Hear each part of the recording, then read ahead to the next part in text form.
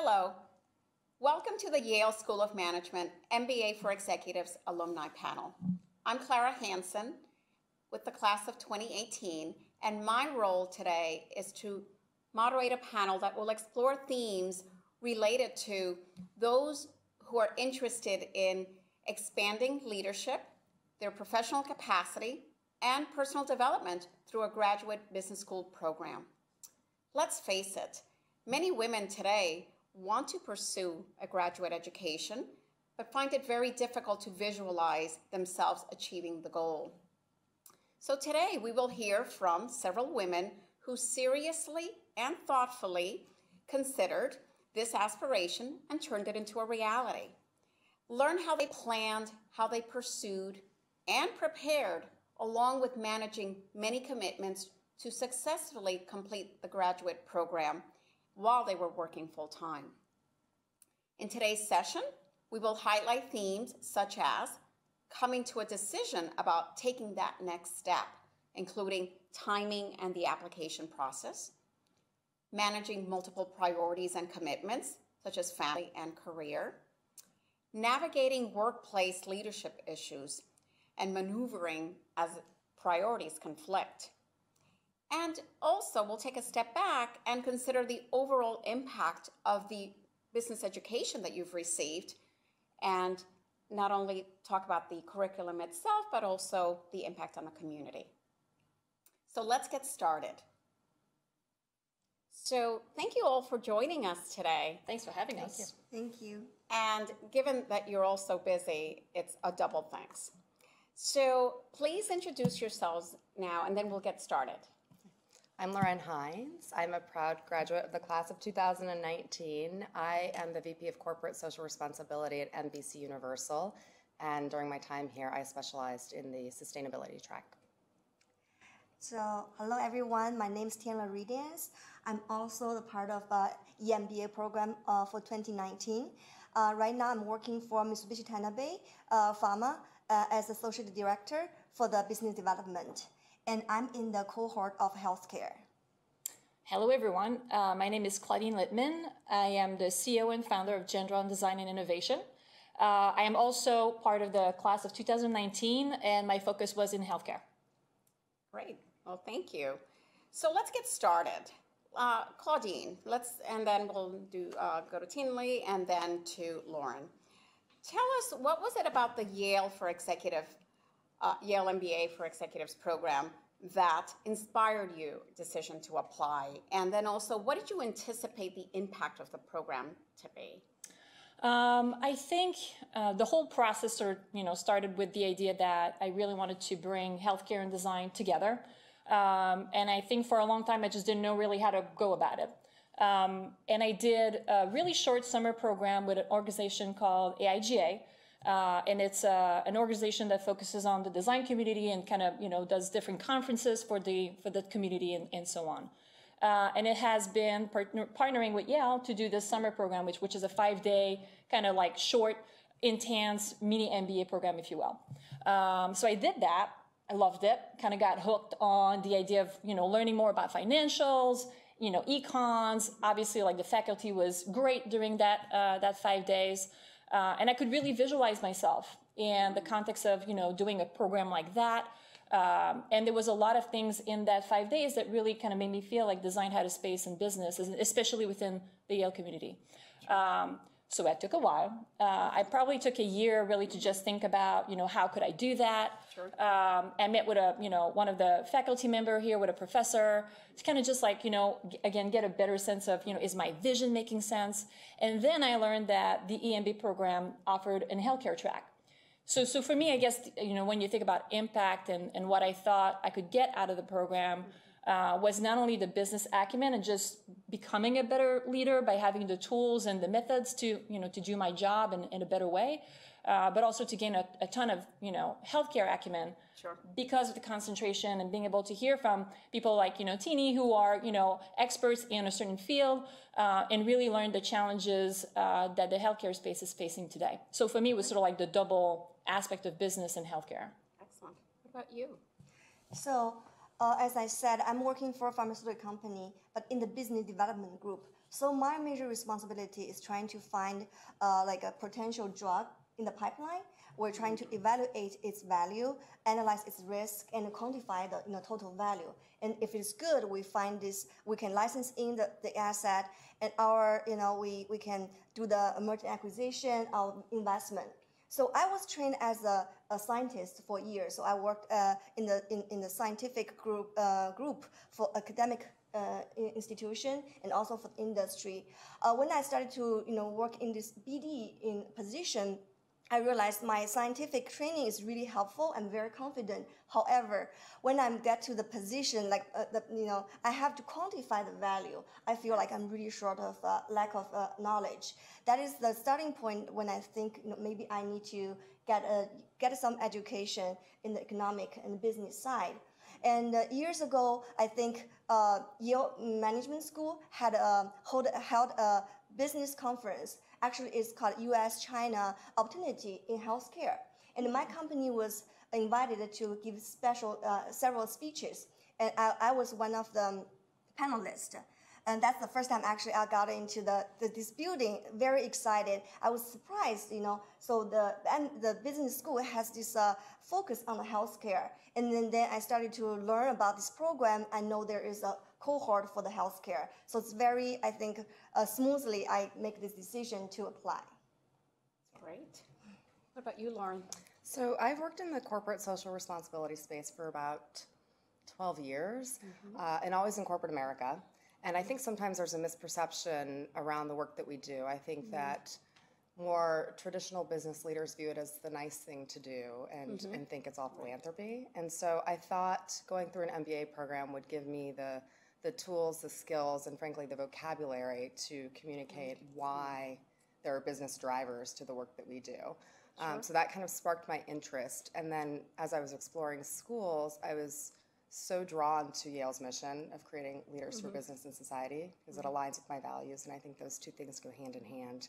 I really like the idea of coming to New Haven every weekend and being in an environment free from my daily distractions. I live just outside of New York, and there are a number of great programs in New York as well, but I wanted this to feel different from my day-to-day. And then last but not least, I really was attracted to the size of the cohort. We're not a very big class, and there are programs that have hundreds of executives in it, and I thought that being in a group of this size would really allow me to forge deep, meaningful relationships with other students. And it did that and so much more. And I came here to sharpen the business acumen, and I would say I got a lot more out of it than I ever anticipated. Wow. That's a great start to this conversation. So we've just heard about some of the considerations that go into thinking about applying to a program and what goes into your thinking. So let's talk about now, Tinley and Lauren, what about once you receive the acceptance letter and that wonderful phone call that we all got, what was going through your mind, and what made it the right time for you to say yes to this opportunity?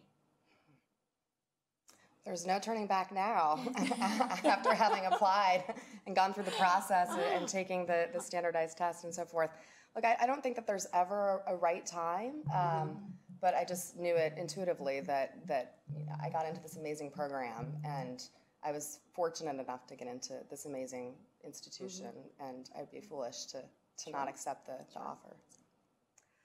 So I still remember that night, that actually afternoon, I received a phone call from 2018, and I was actually attending a conference.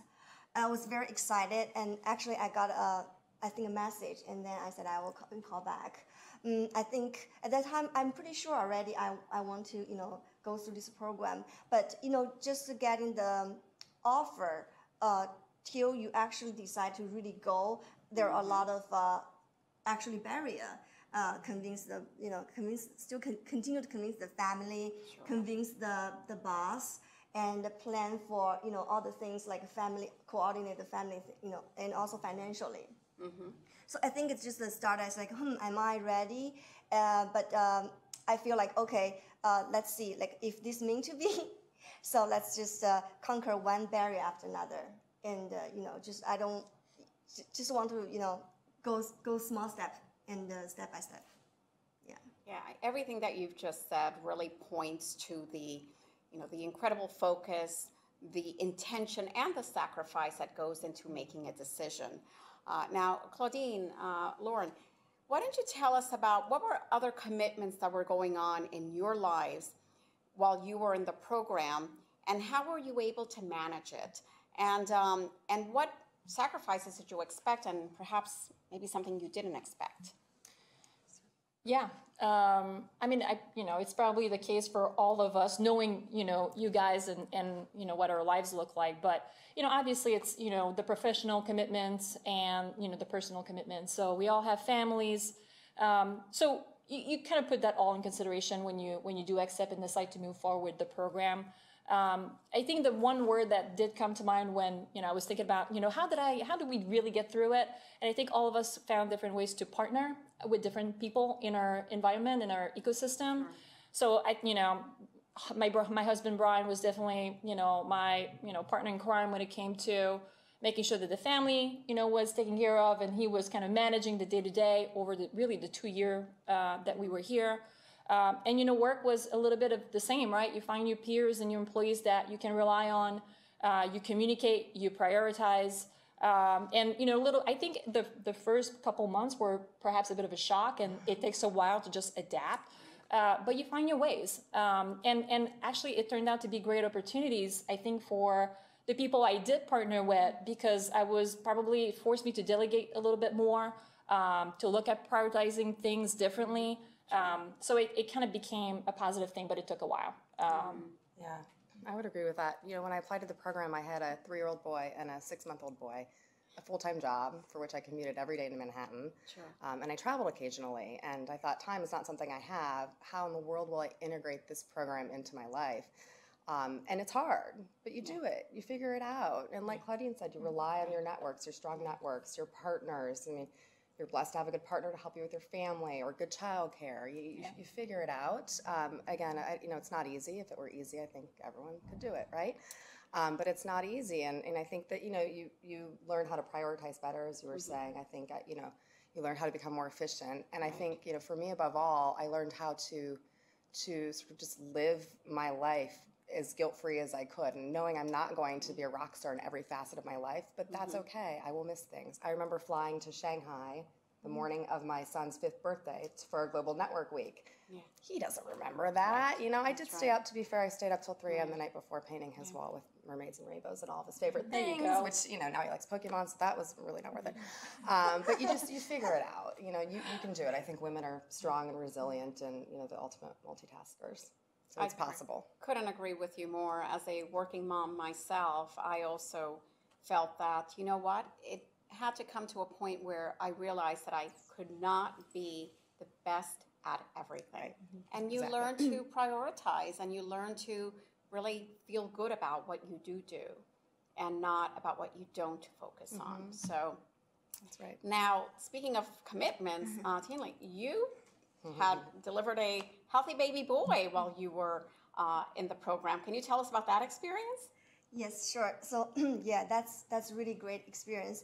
But when I first figured out, so we're all pretty ambitious ladies, but I was not like crazy enough to plan on this. So that pregnancy was an accident, and I actually figured out for the first week when we had this the July boot camps, like the 3rd day or 4th day. So I was really shocked. So because this baby was not planned. And he came really at this very dramatic time. For the first, I think, a few months, I was very depressed, just depressed, and didn't want to talk about that. My family didn't even want to kind of talk with me. But now coming, facing back, I was really feel like very lucky. So the life actually gave me this opportunity, and actually I successfully went through. Not only it made me much more confident, feel like now I can. Probably for any difficulty, I can conquer it. Yes. But also I feel the whole process is not just about me. It's actually I was surrounded by all the love and the support. So going back to these 2 years, so the support from my husband, that's very important. I think the family support is number one. They can really, it's definitely positive to help you go through. Also for the school, I think it's really supportive. When I I remember when the time I told this news to Johanna, she was really cool about it. She was like, not like, oh, she's like, oh, congratulations, you can go through it. But the school didn't give me any pressure. Basically, if you want to delay, you can delay. However, if they think I can totally conquer it. So I didn't say I have to do something. I just say, let me see how much I can do. And end up, I didn't delay it. The school allowed me to use the extended room whenever I could, especially when I was pregnant and the first 2 months I gave birth, which is really, really helpful. And my team, they are also very supporting me. When the time I just gave birth, I think that's the very hardest because you really have to be involved with the newborn baby. So they try to do as much as they could and bring me up. So I think at this point, facing back, I think just not only I learned so much by myself, and also I realized I really appreciate all the people supporting me to go through this process. You're a superwoman. You are an inspiration. Indeed. She didn't miss a beat. She did not miss a beat. I think that is just fabulous. But also what you've just said, it's not only that familial support, but also the school support was very important. So speaking of, we talked about family, but we can't forget that we were also holding leadership positions when we were going through the program, right? So let's talk a little bit about that, because employer support is just critical to our success in the program.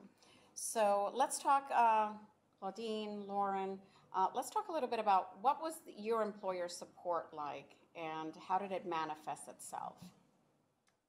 Should I go? Okay. Yeah, I mean, I think, personally, I don't think there's a lot of designers that do pursue an MBA. So there was certainly a little bit at first of perhaps not completely being able to envision how I was going to apply the learnings on my day-to-day job. But I definitely felt extremely supported by the company and my boss. Otherwise, I think it would have been a very difficult thing to do. I think little by little, as I was going through the process of adapting also in the workplace and how to manage the work with the program being added to the schedule, I think people kind of like understood that I was also doing that to become, as I mentioned, a better manager and better at whatever I was doing at the time. So from that standpoint, it made sense. And I think eventually what it really became is having the right communication and setting the expectations. You can't prevent emergencies from happening. You certainly have sometimes while you on campus you have to manage certain things that are pressing. But I always felt like there was, again, an understanding and a respect as long as I was communicating my schedule and what I could handle. So from that standpoint, I feel like I was really lucky. But I'm sure that all of us had to kind of handle these moments and step out of the classroom. Exactly. Right? Yeah. But, again, once you get comfortable with that kind of, setup, it becomes a doable thing between, your employer and you. Right. I would agree. I think, I was really lucky to have a supportive boss. He encouraged me, inspired me to this program and was very understanding of the value of an education from Yale.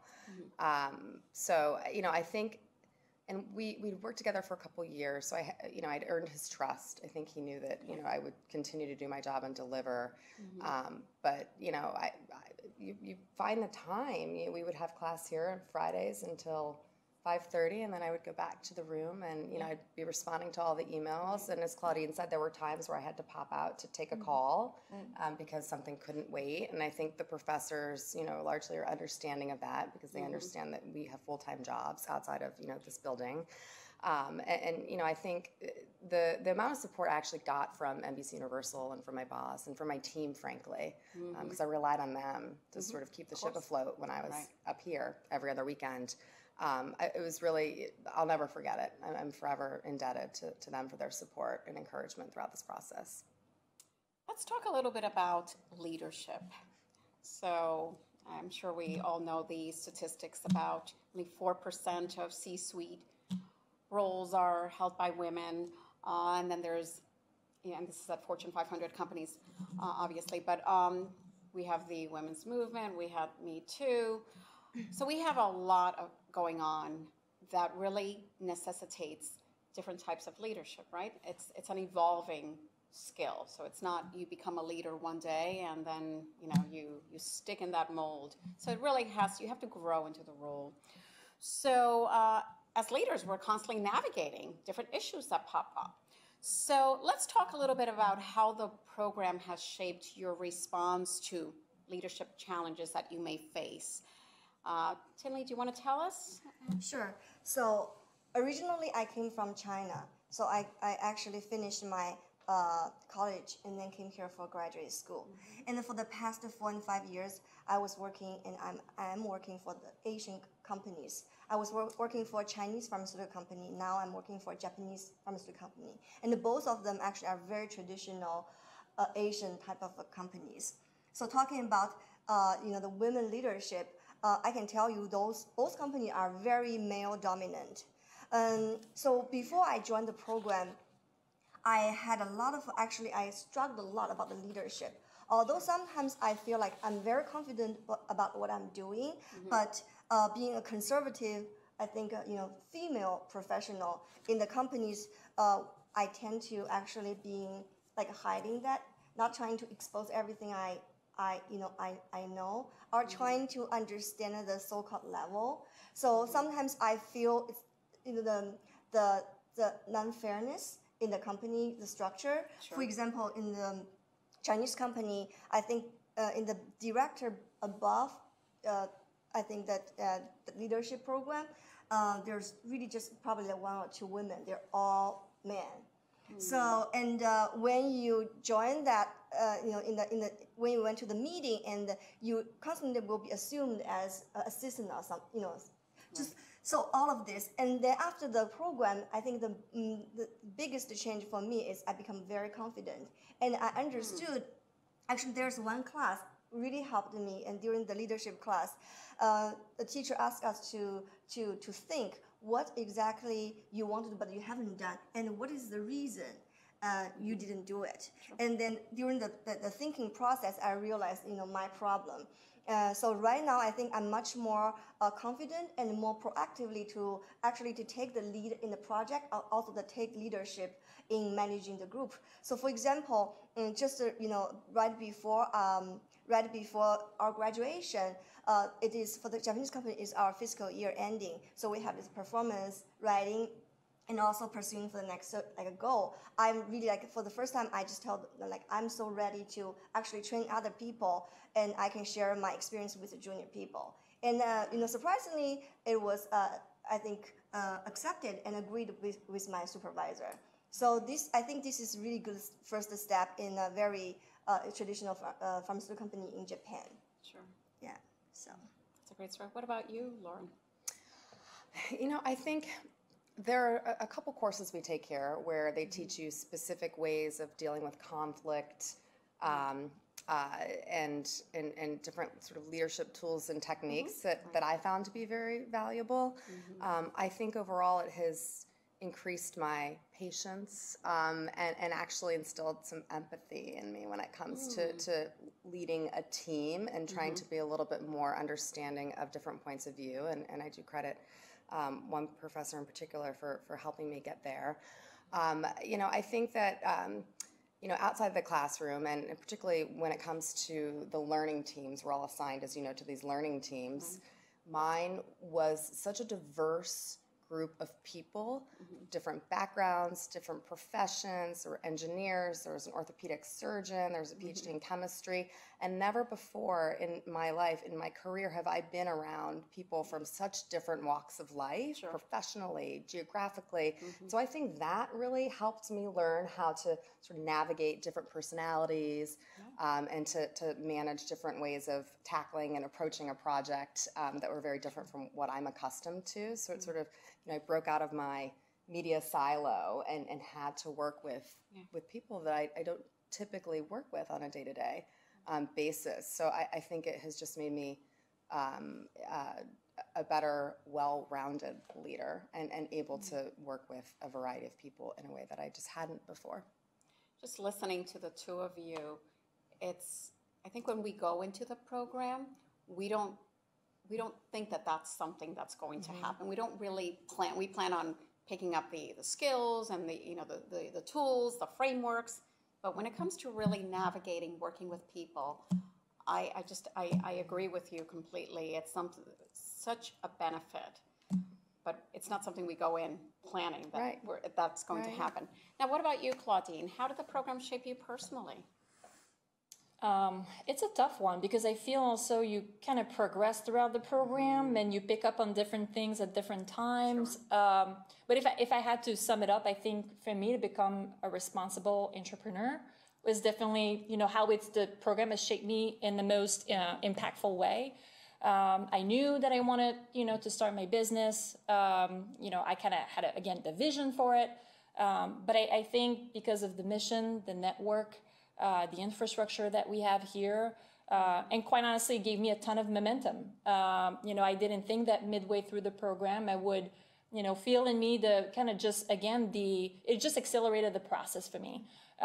So obviously, as you were mentioning, like the tools and the frameworks and all that are very important, but especially the ecosystem that you are able to kind of just grow within was for a lot in that. So, and I think most of us, I believe, were embracing the school's mission, and that was big for me to be able to focus in creating improvements in the healthcare space and doing that in an environment that would not only inspire me, but motivate me and really kind of guide me in that process. So that aspect of me just changing from a professional standpoint was definitely big. So I want to thank our panelists for sharing these insights with us, both about how they approach the decision-making about going to grad school, but also about how the program has really shaped their lives, and both professionally and personally. So we wish them lots of luck as you continue to grow, both professionally and personally, and just really continue to increase your capacity, right? Both in your with your families and also at work, and your leadership skills as well. So as a parting thought, why don't we talk about if you had one thing to say to a woman who was thinking about graduate school and just, is really grappling with the decision, what would you say to the woman? Claudine, do you want to go? You go this? Sure. I think it's very easy to kind of, start the program and be like, have a bit of the vision of the diploma in front of you and kind of going for it, right? And it feels great. And, all of us feel, fabulous about having graduated recently. But if I had one piece of advice would be really enjoy the process. And it is a very, very, very supportive infrastructure and again, system. And it's easy to kind of miss the interactions with, the students and the faculty and really being able to create those relationships that are truly long-term. So yes, the diploma is important and there's definitely work to do, for you to get to that. But don't kind of forget and dismiss the richness really of the experience throughout, because looking back on it, that was certainly the highlight for me, to be able to kind of enjoy those moments. So that'd be mine. So for me, I feel like, looking back the 2 years, it's not really easy. And I think for everybody, it's not easy. So it's like you're climbing, a mountain. So for me, I think one of my, important lesson I learned is, if it is so hard, there's so many obstacles in front of you, just ignore that so many things. And look at the priority, the first step. You solve the problem one by one. And every time when you just, jump out of the one barrier, you feel better, and you're closer to the aim. So I think this is for also, probably fitting for the career. So sometimes you have very high goal, and the path is very complicated, not easy, but you just small steps. You will get there. Just be patient. Good advice.